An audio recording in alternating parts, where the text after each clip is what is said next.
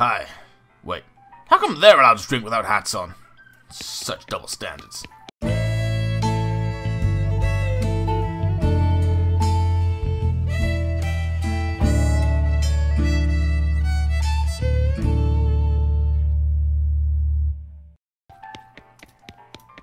These guys are having a spirited discussion about guns and which of theirs is nicer.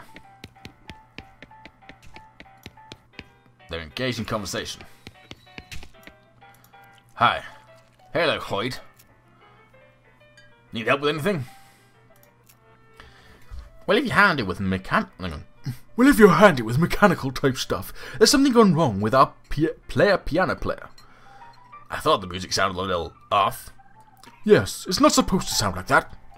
I'll see what I can do. Thanks. I've poked around in him myself, but I've lost the key. This has suddenly taken a strange turn. Up. I shall try to fix him. I lift up the piano player's coat to reveal the hatch in his back that leads to his innards. It's locked, but it's not a very good lock. Let's pick the lock. I open the hatch and check out the machinery inside. There's obviously something wrong, given all the plinking and sprunking and clicking noises come out the gears and stuff. It looks pretty complicated. Ah, but I see what's wrong. I recalibrate some of the springs and rearrange some of the gears, and the machinery inside starts operating smoothly. The music improves immediately. In a very noticeable way. Maybe. It sounds much better now, but then again the music wasn't that better to begin with. I'll talk to you later. Hello. I fixed your machine. I thought so. He sounds much better. Thanks a heap, Dan. I'd offer you a free room in exchange, but you already got one. Heh, no worries, Cloyd. See you later, Cloyd.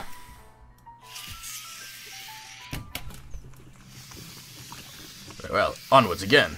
Bish, giddy up. Wait, hang on, let's comb your mane, make you look good.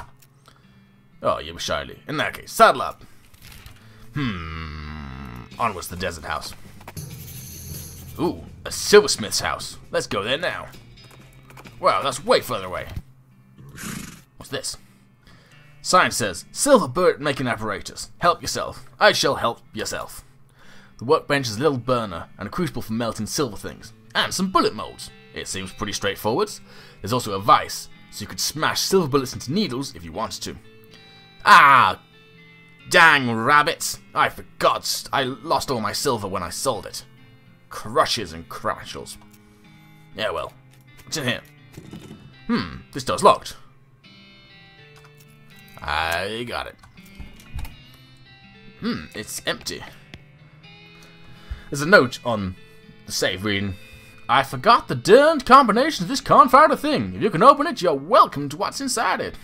This looks like a tricky one. Let's see if I can gain anything. I have no way of gaining new things just yet. Blood beans. Oh, I see. It's a passive skill. Interesting. I can't remember what these skills do. Ah, I see. Spell damage. Smart on the box of rocks. Okay. Dickerin.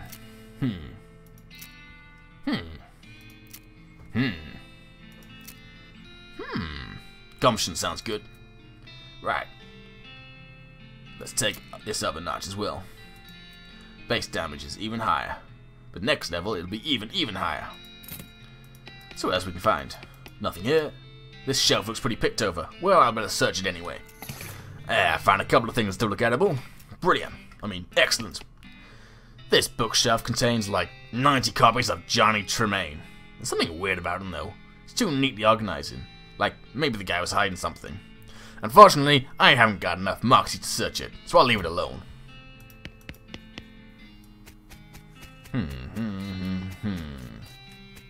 Alright, let's go. That desert house again. Glints of light in the distance. I realize it's the sun reflection of the lens of a discarded pair of binoculars on the ground. Hey, let's grab them. They'll come in handy. Yeah. Sneak in a sneak. Wait, let's go talk to you. Maybe you have some advice on how we sneak past this.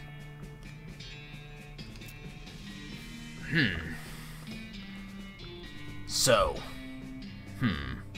What do you think we should do next? Well, if we were looking to get a move on nextward, I reckon the train's the way to go. Didn't the map the hostler gave you have a marker for the railroad camp or other?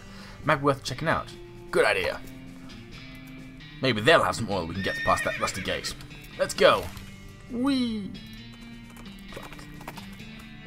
I encounter an overturned wagon surrounded by ruined books and broken pairs of spectacles.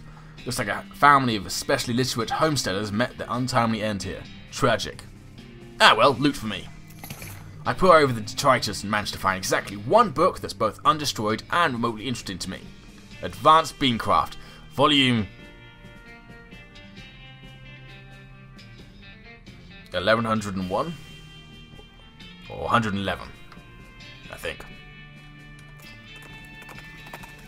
or 91. The Manifest Destiny Railroad Company. Oh, please sit up, dear. I'm not sure what's happening there. Oh, hello. This guy should never be in charge of a switch. He's too busy playing with his watch to get any work done. She's not getting much track laid, but she's an expert whistler.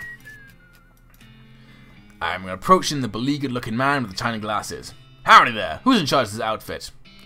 If I'm being charitable, I'd say that fellow over there in the white hat is the foreman. He points at the man next to the huge lump of rocks. And if you're not, he smiles. Then I'd say it's the paper-blacked idiot over there in the absurd white hat is the fellow you're looking for. Alright, thanks. Hey, you look like you're the person who's not that kind. You in charge? There's one of anything I can do to help. Do you want to know something? I love trains. Oh? Ever since I was a little boy. Huge, magnificent, roaring iron beasts. They were magical to me, like dragons.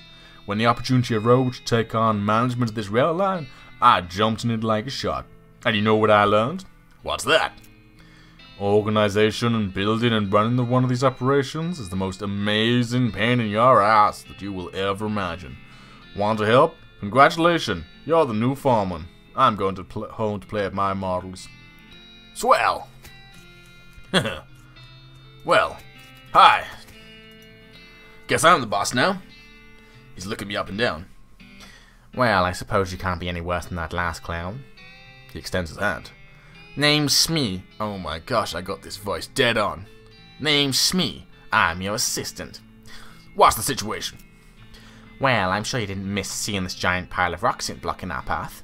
Surveyors say there isn't any other suitable mountain pass, so we can't even reroute around it, even if we had the months it'd take.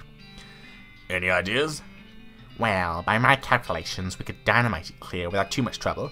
Problem is, it'd take a lot of dynamite. A whole year's worth, I figure.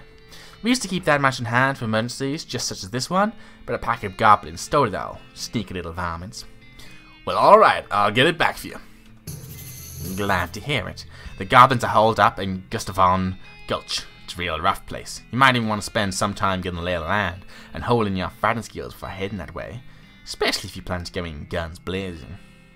We won't need that specific dynamite though. Any of it you can lay your hands on will be fine, as long as there's enough of it. I guess I'll look into that. Whistling. Oi, hey, talk. He's way too busy playing with his watch to get any work done. I better ask him where he got it. Hey, that's a nice watch. Where'd you get it? I bought it from this gal who runs a store down south of here, named Butterwillow. Butterwillow Mook something. Where is this store exactly? Oh, you can't miss it. It's right between a cactus and a different cactus. He points to the spot on my map. I've discovered the Butterwillow store. Thanks. Don't mention it. I'll mention it. No, really, thanks a lot. He's furrowing his brow. Sure, don't mention it. I mean it. I really appreciate you telling me where that store is. His eyes are narrowing. Really? It's no trouble at all. Don't mention it. I mean it. I'd run away, thank you, but I really do want you to know that I'm very grateful for your help. His face has started to turn red. Do not mention it! He looks about ready to punch my blocks off if I don't knock it off. Alright, I won't mention it. Can I get in here? Nope. How about here? Nope. And here? No. Okay, let's go.